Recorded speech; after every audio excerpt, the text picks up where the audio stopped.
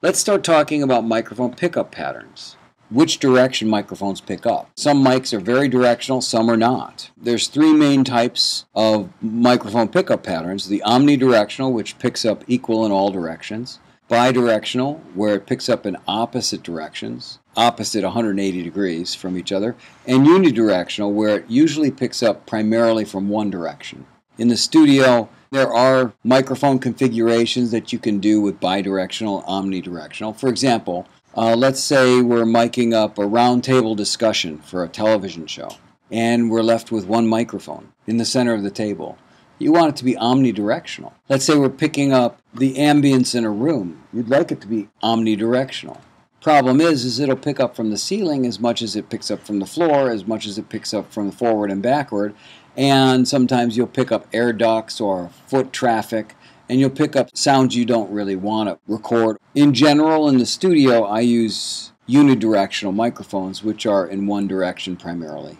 There are methods of miking that use bidirectional as well. For example, let's say you've got one microphone and you've got two vocalists, and you want them to sing a duet. And you put the microphone between them, and they both sing into the same microphone. You can make it bidirectional so it picks up each vocalist. If I'm in that kind of situation, generally speaking, I'll use a microphone that picks up in one direction, but put them standing side by side and let them step up to the microphone a little more when it's time for them to sing. But I can't say that. Sometimes people like to watch each other when they sing in unison or sing together. So having a bidirectional mic is great. Or two unidirectional mics, one for each. There's a multitude of ways of picking up what you're trying to record. So I don't generally find a lot of use for omni and bidirectional. But we will talk about microphone techniques that involve both of those. Generally speaking, I'd say 80 to 90% is unidirectional. Pickup patterns. So three general polar pattern categories: omni, bi, and unidirectional.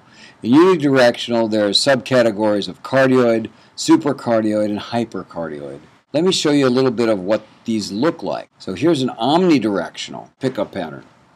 So the three-dimensional drawing here helps you appreciate how it picks up. And the way that it's represented in, say, you're buying a microphone and you get the technical literature that comes along with it, it's represented in this way here.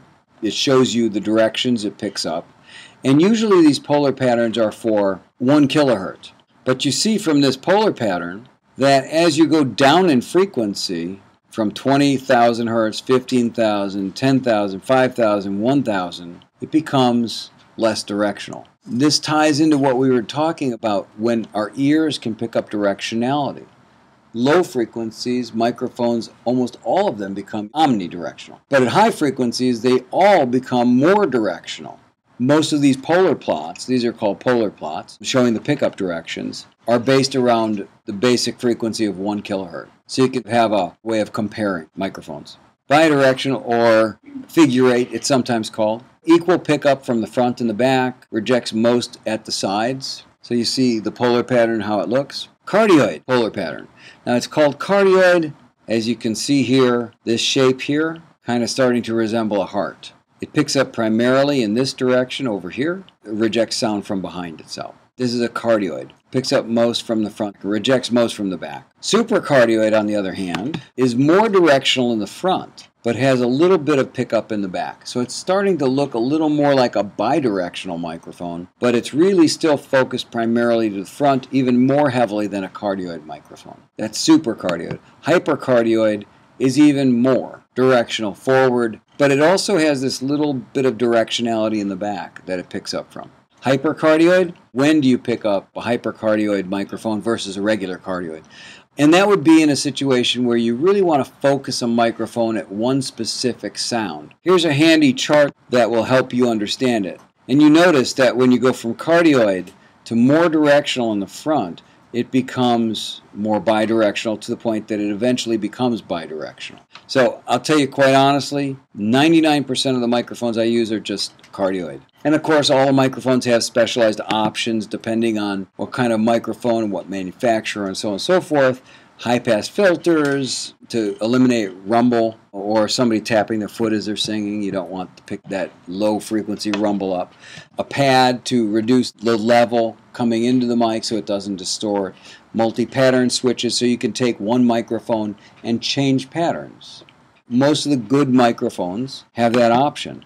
So you can combine two patterns and create a new one. Here's an example. Some of the very good microphones actually have two diaphragms inside so that you can combine them and create different polar patterns. Here's another example. Position 1 is cardioid, position 2 is omni, bidirectional, and supercardioid. So you can create whatever polar pattern you want using two diaphragms. Polar patterns come along with all the technical literature you can find online for any microphone, and mostly it has to do with what direction it's going to pick up. Pressure zone microphone. This is a PZM microphone. Uses a sub-miniature condenser capsule facing down to a reflecting plate. You're trying to capture a surface, and sound hitting that surface actually moves the microphone and creates the sound.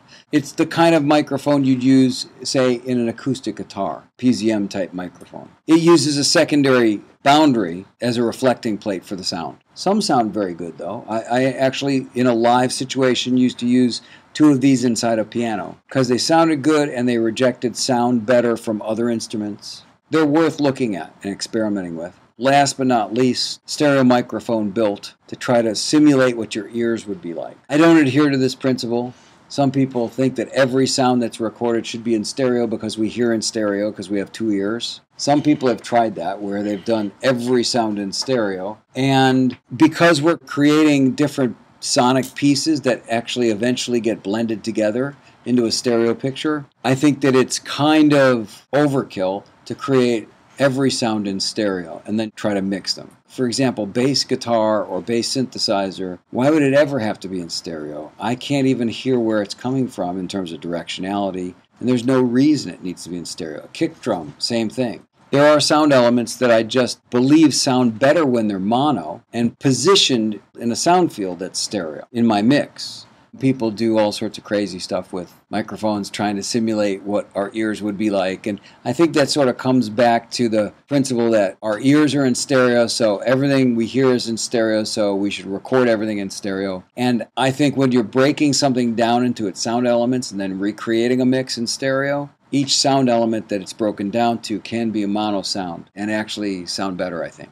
Windscreens, pop filters, shock mounts, those are all accessories in the studio that mostly you probably wouldn't use in a live situation. The windscreen and pop filter really doesn't affect the sound quality of what the singer sounds like as much as it protects the microphone from big blasts of air. Pop filter meaning when you hit a P, that burst of air can really rattle a sensitive microphone. What they try to do is break up that burst of air by going through a piece of cloth of some sort. That's what they're typically used for, but I find when I'm working with a condenser microphone and I'm singing or somebody's singing into a condenser microphone, if they sing directly into the microphone, naturally our breath has humidity in it. And because it has so much humidity, what happens is it hits the cold capsule, which is metal, and just like I don't know how many people are from cold environments, but windows that freeze up in the winter because it's cold out and there's humidity in the room, or like the mirror when you take a shower, it gets foggy with humidity. And that's because the air is humid and it's hitting a colder surface and condensing on it.